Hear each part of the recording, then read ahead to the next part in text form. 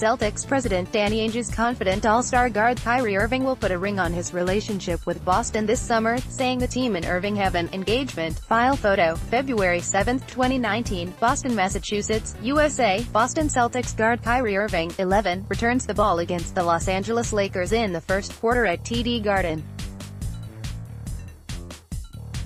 Mandatory credit, David Butler USA Today Sports. The way I viewed the situation is that I think a lot of people, because of Kyrie's announcement at the beginning of the year, thought that it was a marriage, Ainge said on Boston radio, referring to Irving's public proclamation last fall that he'd stay with the Celtics instead of pursuing free agency.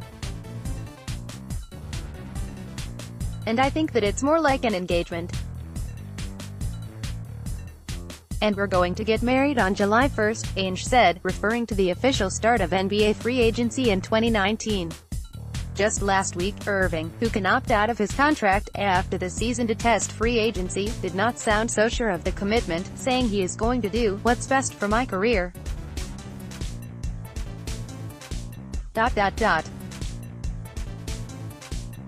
Ask me July 1st. LeBron James, in his first season with the Los Angeles Lakers, said he knows the reason for the flurry of trades at the NBA trading deadline, especially among Eastern Conference teams.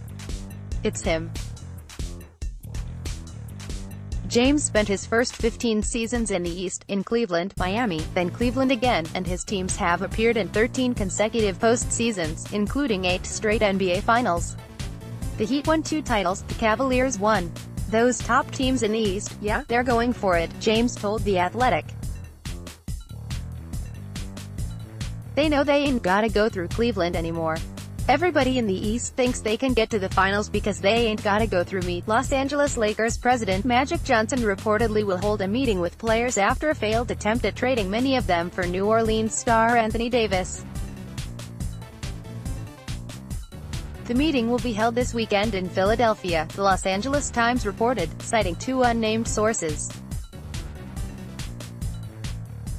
Johnson reportedly will stress that the pursuit of Davis was typical NBA business and that the Lakers' goal is win championships. The New Orleans Pelicans held All-Star Anthony Davis out of action before the trade deadline, guarding against injury to their biggest star in case they worked out a deal to trade him, as he'd requested. A trade did not materialize, and the Pelicans announced Thursday that Davis would re-enter the lineup. But ESPN's Adrian Wojnarowski tweeted Friday that Davis won't be on the court as much as usual. Wojnarowski said the Pelicans will reduce Davis's playing time from his average of 37 minutes, and he might not play on back-to-back nights. Davis, who turns 26 next month, is averaging 29.3 points, 13.3 rebounds and 4.4 assists per game. For the first time in his NBA career, the uniform Marc Gasol puts on for his next game will not be the Threads of the Memphis Grizzlies. Gasol, informed in January he was on the trading block, was shipped to Toronto at the trade deadline on Thursday. Grizzlies controlling owner Robert Pera issued a statement to thank Gasol for his 11 years of professionalism in Memphis, accompanied by a video on the team's Twitter feed. The statement said Gasol's jersey will be displayed at FedEx Forum. Marc plays with a heart and a passion for the game that helped carry this franchise to 7 straight playoff appearances, but what Marc has done for this organization is about more than just basketball. He was a part of a core group of players that helped shape the identity of this franchise on and off the court and were embraced by the city of Memphis, the statement said. The Detroit Pistons are close to signing free agent guard Wayne Ellington, multiple outlets reported. According to Yahoo Sports, Detroit will waive forward Henry Ellenson to make room on the roster. Ellington was bought out by the Phoenix Suns on Thursday after being traded to Phoenix by the Miami Heat in a deal that also sent Tyler Johnson to the Suns for Ryan Anderson. Markieff Morris's stay in New Orleans did not last long.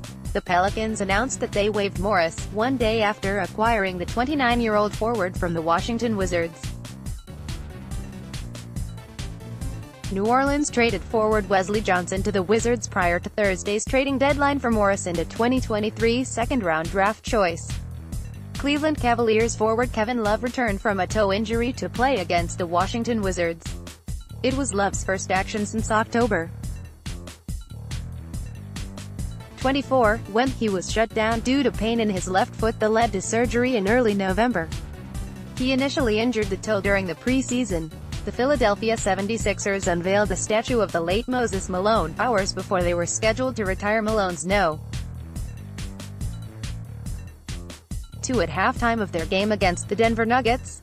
Malone becomes the 7th player featured on the 76ers Legends Walk, outside the team's training facility in Camden, New Jersey, joining Julius Irving, Wilt Chamberlain, Cale Greer, Billy Cunningham, Maurice Cheeks and Bobby Jones. Irving's sculpture was the 6th to go up last April. Malone died of heart disease in September 2015 at age 60. Field Level Media.